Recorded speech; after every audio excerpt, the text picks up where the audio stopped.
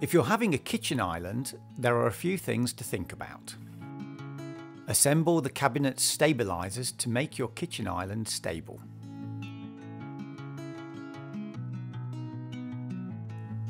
Work out where your island will sit, making sure that you have a reference point to ensure straight placement. As the island can't be supported by walls, you need to attach it to the floor. Add some temporary tape under each leg, marking the perimeter of each leg sleeve as accurately as you can. Use the kitchen island installation kit. Attach the anchoring fittings to the floor. Make sure you don't damage any water or heating pipes or electricity cables hiding underneath the floor.